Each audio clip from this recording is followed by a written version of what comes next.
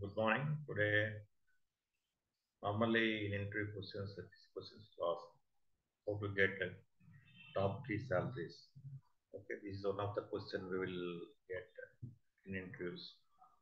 For that, we have two ways to get salaries.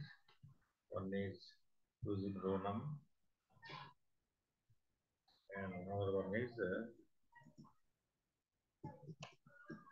this is the normal way to get using row num. I'll start from so that using row num, select start from and select star from EMP ordered by Sal descending. So to use descending, where row number less than or equal to 2, 3.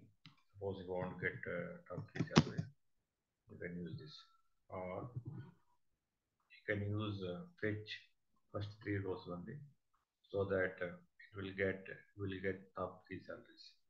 Okay. So this is very useful when we're writing to get top 3 sales or anything like that. Top. Okay. So you can use this type of functionality and by using fetch first 3 rows. Okay. So if you have any doubts, please ping me on YouTube comment section so that I can reply back.